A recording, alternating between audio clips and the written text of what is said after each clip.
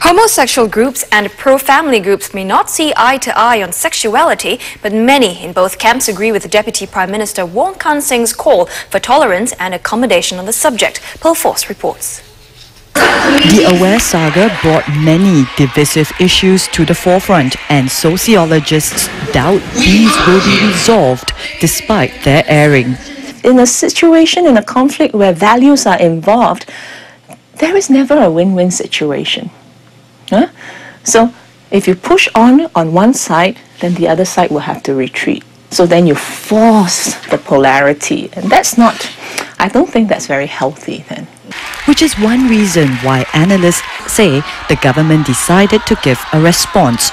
Deputy Prime Minister Wong Kan Seng said that while Singapore is a conservative society, homosexuals are entitled to their private lives. He stressed the importance for different groups to live and let live, a view welcomed by many, including homosexuals. The gay community is pro-family. We have families, we love our families, and our families love us. So I'm really concerned that the pendulum in Singapore seems to have swung so far to the right. What he said in the news, to the press is very important because it's what brings Singapore firmly back to the center. I agree with the government that the two critical values we need to have is respect and tolerance. Just as much as the small conservative groups' views should not be forced on the mainstream, similarly the liberals' views should not be forced on the rest of us. And all say it's important to agree to disagree. Now, the church may not water down its stand on homosexuality, but it hopes for better understanding when engaging the issue with other groups. This, according to the Bishop of the Anglican Church in Singapore, Dr. John Chu. And as such as Cheney finds out, other religious groups agree tolerance is vital. As Christians go for prayers this Sunday, church leaders will probably address the current debate on homosexuality after the government's recent response on the issue.